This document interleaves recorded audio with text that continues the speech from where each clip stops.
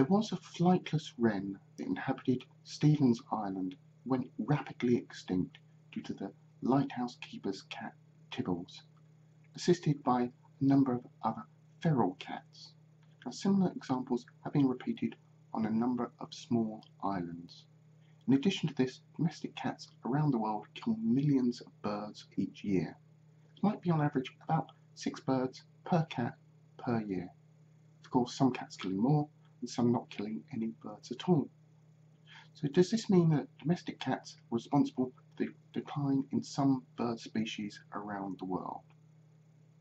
On isolated islands like Stevens Island, where there's a small and flightless population, then cats or any other predator that's introduced can very easily cause a native species to go extinct.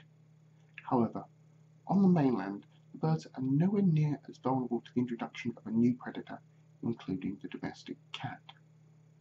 And while cats do kill a lot of birds in terms of sheer numbers of birds, in general they don't kill a large percentage of the population. The number of eggs a particular species of bird lays each year varies quite considerably, but relatively few of the chicks that hatch from those eggs will actually grow to be an adult, because birds in general face some related problems in surviving to adulthood.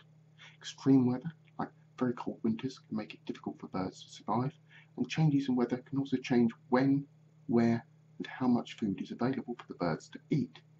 In addition, diseases and parasites can significantly weaken birds. These challenging survival conditions can often affect the bird's behaviour. The bird might be less aware of its surroundings, it might be slower to take flight, it might not be able to fly as far or as fast as otherwise be the case. Now, if you introduce a domestic cat into the picture, the cat is less likely to be able to catch the alert, well-fed, fast-flying bird.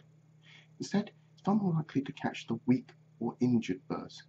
This is to say that some athletic cats don't manage to kill some birds in peak condition, just they're more likely to be successful in hunting down the weaker ones. The cats are really playing a role in evolution of weeding out the less well-adapted members of society and allowing the others to survive and pass on their genes to the next generation.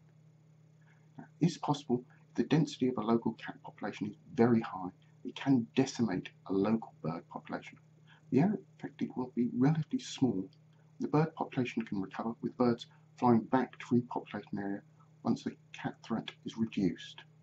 However, while bird populations might not generally be at risk from domestic cats, same is not quite the case for small mammals like mice, shrews and voles, which being flightless are more vulnerable to being hunted by a cat, find it difficult to repopulate an area that is cleared by cats on the prowl. Even then, cats are unlikely to be the major threat to an individual species surviving, unless the species is under threat due to loss of habitat, pesticides or poisons, or some other threat. Then domestic cats could possibly tip it over the edge into extinction.